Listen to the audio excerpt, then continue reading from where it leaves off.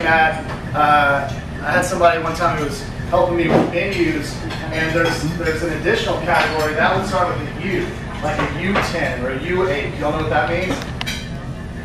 So U10, we were doing these huge scallops called U10 sea scallops, and I like to do a lot of local and Texas foods where U10 means under 10 per pound. So that means per pound you have to have fewer than 10, so that means they're really big. Because this particular individual thought I was buying local and called them I-10 sea scallops. You don't want to get sea scallops, at least not out in Texas, off like 10. So that's how you break down the size for shrimp and scallops and whatnot, based on the numbers. I think this was the one that maybe had the probes in it.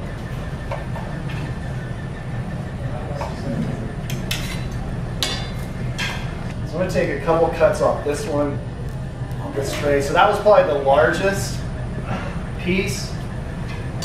This is going to be one of the smallest. And I'll take one off each end. Looks perfect.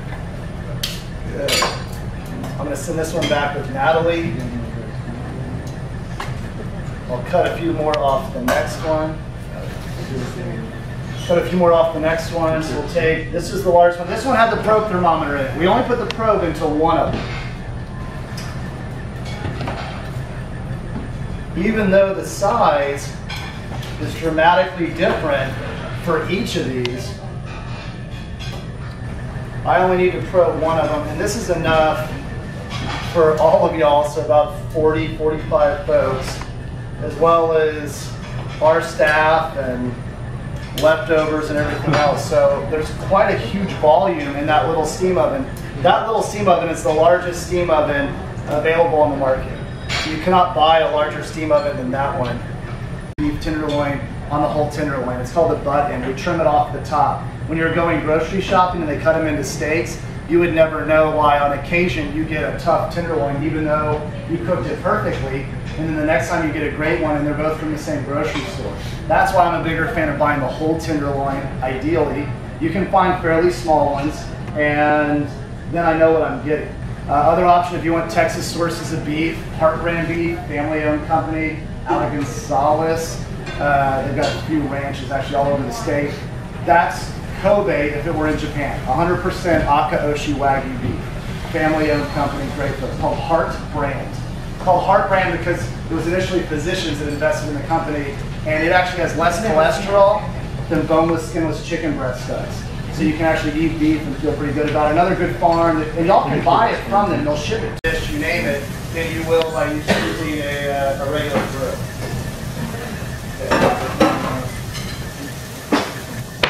Natalie, when you go back there, will you get another perforated steamer insert? Okay, so that's a little tip on the meat. Here are some things that we did not do to the meat that you should do every time you cook it. We didn't let it come to room temperature first. Do y'all do that with your turkey for Thanksgiving? By raising hands, how many of y'all let your turkey sit out on the counter for at least an hour before you go to put it in the oven? Half of y'all. Those of y'all that are not doing it but that are still making turkey for Thanksgiving are almost guaranteeing that you're going to overcook the breast meat on it, because that's on the outside of the turkey and it's already a drier meat. I mean, it's not as juicy. That's thank you. So what's happening is that you're drying the outside out because the center of the turkey is still plus or minus how many degrees after out of the refrigerator? 1. So if I have a 34-degree turkey, by the time I get the center of the turkey to 165, that outside is way over 165. So let it come to room temp for at least 1 to 2 hours. We didn't do that with the beef. We put 6 whole 5-pound tenderloins on the griddle at one time. That would normally mean that's 30 pounds of 34-degree meat. Fry it. If you fry sage, it mellows it out. A little bit of whatever your favorite cheese is. I use a small amount. Doesn't sound like it goes with stuffing, but it helps bind it together. So if you want to go the Texas route, Belduisan Farms does a redneck cheddar that's awesome. Or y'all can just do like Gruyere. What did you call that? Belduisan Yeah, I'll guess. BELDHUIZZEN. The only thing I'm not positive is 1 Z or 2. It's called redneck cheddar. If you just type in redneck cheddar, they're the only ones you'll see. If you're only making 1 or 2 of these, so you're just serving a couple folks, maybe you had to do the whole big casserole for Thanksgiving just so it looks like a casserole. But chefs, we don't make casseroles. That's like, you know, you're not supposed to be making a casserole after you graduate from culinary school. So we'll call it a baked dish. But if you're only doing a couple, this is great. If you're cooking for, I don't know, 50, you're going to get more of the bullseye. You'll have less done in the center, more done on the outside, because when you put 140 degree meat on a 400 degree griddle, you start to cook it faster than 75 or 34 degrees. Okay. Okay? Thank you. Yes, sir. Other questions? Chef Garth, back to the mushrooms. If they can't find mushroom powder because it's difficult, if you find dried mushrooms and just grind them up and put them in a jar, that's what I did. That's what you're doing, because I Dallas. couldn't find it. Yeah. So I just ground them up. That's exactly what you've seen. Yeah, so y'all can grind up dried mushrooms. I haven't tried it, but you could probably use our Wolf blender. Yeah. And as I mentioned, that's based on a full suite. So if y'all are doing a range or a cooktop and a wall oven, that's how you will get into, plus a full-size refrigerator, that whole suite of Wolf gourmet items. Yeah. The ovens are fantastic. What's the best combination between a range, cooktop, wall oven? Combinations between all of them? Yes. It's right here.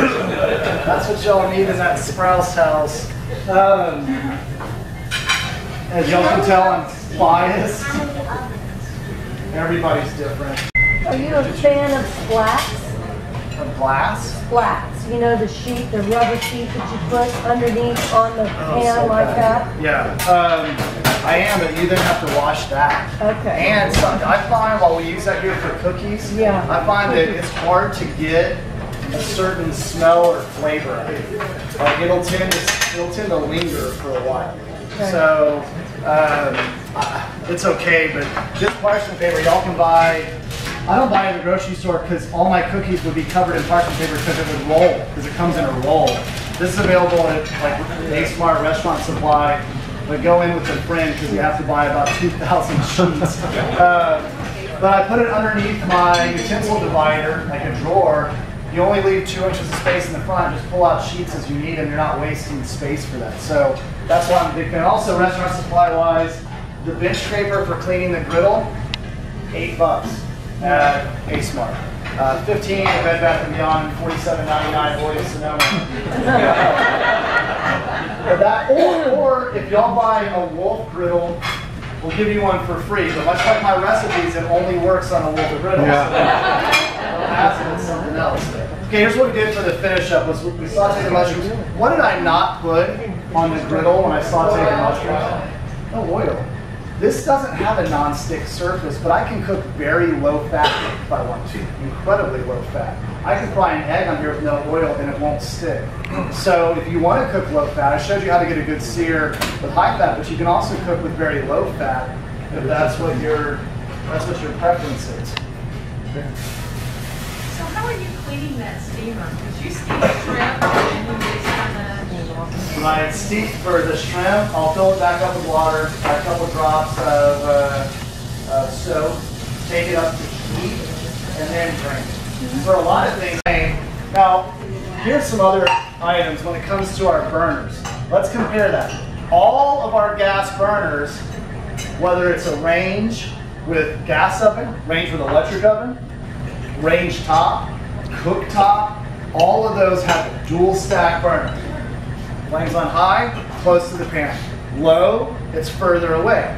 Okay, and we have set points going through. It's continuously variable, but we actually have points that it will stop. So let's think about this. How many of y'all, when you're adjusting the flame on your gas burner, do this to adjust it? I do. What about for rice? We almost have to there. I like to use rice as an example because it covers all the temps. We started on high, comes up to a boil, we add the rice, returns to a boil, and we go to low. Okay, go to low and it stops. I didn't have to go peek at it, it stopped at low. Cook it, turn it off. Well, if we're not ready to serve it in, say, 5 minutes, I might want to keep it warm. So then I put it on simmer. That's the same simmer that I have on the back. Okay, but let's say that's not hot enough because we're about to eat right now. I turn it up to a high simmer and it stopped there, where my soup now has steady bubbles in it. So I'm not having to peek every time just to use it. You are going to have some cinnamon on that grill, man. Watch the alcohol dry down, add our cream, add our sugar, or you can use Texas honey if you wanted to do something a little bit better for allergies. We'll swirl that, and once it cooks and gets thick, which will take just a few minutes, then I just turn it to that same low simmer that this bill just got charred on, and I'll just hold it warm, and it won't scorch anymore. So those are the things that y'all have so much more control than what you do on any other burner, any other manufacturers. And here's the cool thing. That I just made that sauce in is not our highest BTU burner. That's over here. I just wanted to show y'all, well, I wanted to scare Dan a little bit, but I wanted to show y'all that you really have the control to flame. I don't even have it on high heat now to do flambe sauces, or just to take a big pot of soup up to a boil very quickly. And I will mention that it really doesn't matter about the shape of the burner if you have decent cookware. If you have 7-ply cookware, it doesn't matter if the burner's round, or if it's a star, or if it's a Christmas tree, you're not going to see a big difference with decent pots. And we're doing most of our searing on the griddle anyway, or on your induction, because that has totally even heat across the bottom as well. Okay, look at that, it's thickened up. Now I put it on to simmer, and we're good to go.